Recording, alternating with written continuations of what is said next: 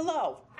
We're back in statistics. We're discussing descriptive statistics, and I wanted to go over a couple of topics in Chapter 3. The first topic we'll go over is individual data and some of the statistics, and then in group data, I want to go over the calculation for the median, because that's probably one of the most difficult calculations or concepts you'll encounter this semester. So first of all, I want to go over to the DocCam, which is, thank you.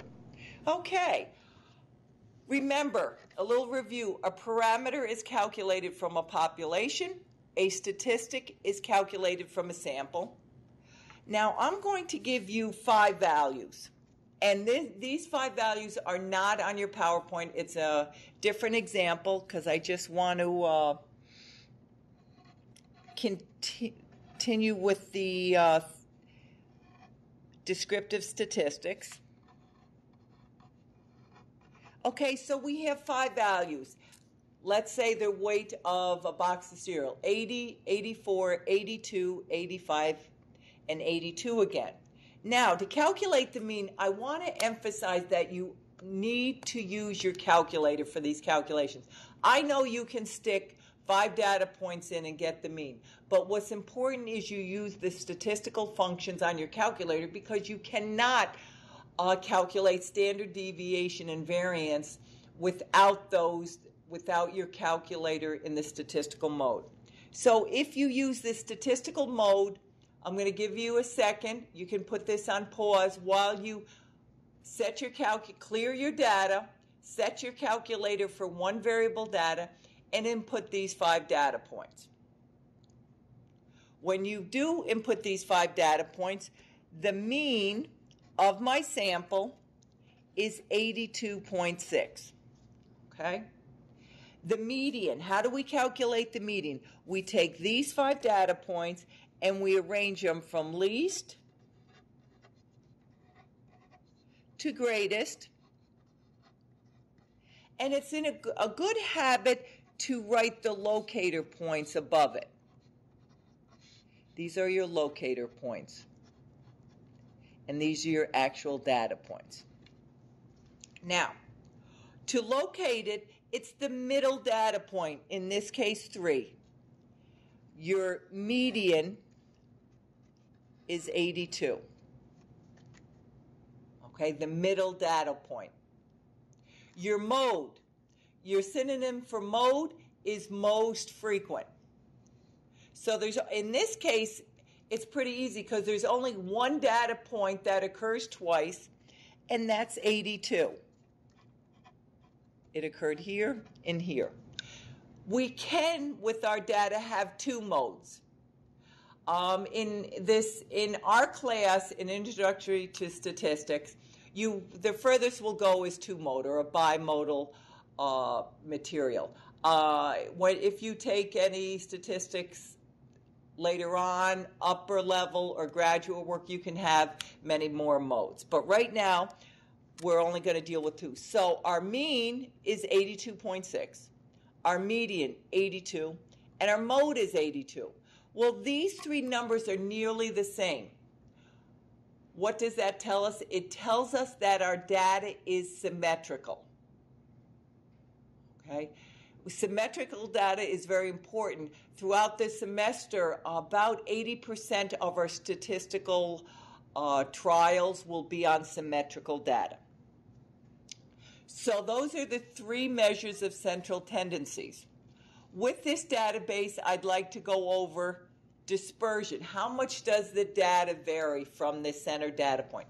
Range. Range is the most common measure of dispersion because everybody understands it. I don't care if you're a statistician or a lawyer or a CEO or an accountant or a criminal justice major. You understand range. It's the max minus the min. 85 minus 80, which is a range of 5. Okay?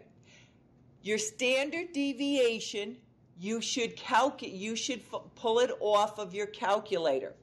Now, your standard deviation is either sigma or S. Sigma is for a population, and S is if we're using a sample. Well, this was a sample of 5 boxes of cereal. So in this case, S, and your calculator's notation is S sub X, it was 1.95. So find that on your calculator. You should find it in your statistical functions. Now to find your variance, you just square it. It would be 1.95 squared, or 3.8. You need to understand the relationship between standard deviation and variance. If I give you the standard deviation of 2, you know your variance is going to be 4. If I give you a variance of 36, you know your standard deviation is going to be 6. The last measure of dispersion is coefficient of variance. This is not in your textbook. It is in my PowerPoint presentation, but it's something that typical in the business industry you use. You normally do apply to compare 2 sets of data. In my example, I'm only going to use 1. If I give it to you on the exam, you will only compare 1. It's standard deviation divided by the mean times 100. So in this example, it's 1.95 divided by the mean, which is 82.6, times 100, and our CV is 2.36. Okay? The next thing I'd like to go over, and you might want to pause this, pause my presentation, but this is also in Chapter 3, is finding the meaning of group data. Here's an example of group data. We've lost what the individual data points are. In other words, we know there's 8 data points, and 8 shirts were sold between $15 and $18. We know 23 shirts were sold between $18 and $21, and we know 17 shirts were sold between $21 and $24. But we don't know the individual data points. Okay? I would like you to pause the video and calculate the mean for group data. You will have to find the midpoint, and your answer is 20.06. So I hope you did get that after you pause it. Now we're going to find the median of the group data, and it's an estimate because we've lost the integrity or we've lost the individual data points. Okay, the first thing I want you to do is calculate the cumulative frequencies. Copy over the first 8. 8 plus 23 is 31. 8 plus 23 plus 17 is 48, which it should correspond to your sample size. Okay, find the median data pointer. Again, that formula is n plus 1 divided by 2. 48 plus 1 divided by 2, or a median data pointer is 24.5. What does that mean? Our 24.5 data point is our median. Where does that fall? That's the locator point, remember. That's not our median. Very often people give me on the test this as the median. It's not the median. Our first 8 data points are in this first class.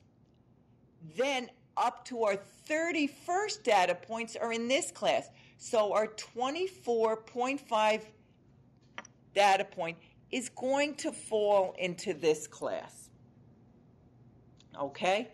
Because it's somewhere between our 9th and our 31st data point. Okay. So the group it's going to fall into is 18 to 21. So we're going to have 18 plus something, and I'm going to write it nice and big here for you. 18 plus something. Well, what is that plus something? This first data point is the median pointer. Our median pointer is 24.5. Minus the previous class. Well, this is the current class, so our previous class is 8. Minus 8. 8, and this is 8. The current class is 31. 31 minus the previous class, which is 8 again. And don't forget to multiply it by the interval. The interval is the max minus the min. So in this case, 21 minus 18, or 3. So we put 3 here. When we do this calculation, we have 16.5 over 23 times 3, 18 plus 2.15, and we got 20.15 is our median. Okay? If you were in my face-to-face class, oops, let's show you all the data here. If you were in my face-to-face class, every problem you should be asking yourself, does the answer make sense? Okay? If our mean's about 20.06, our median's 20.15, and it falls somewhere in the middle here, yes, that answer does make sense. Okay? It does fall in the middle of that class. So this is the conclusion of the topics that I'd like to go over in Chapter 3. I have one more video I'll do in Chapter 4 module.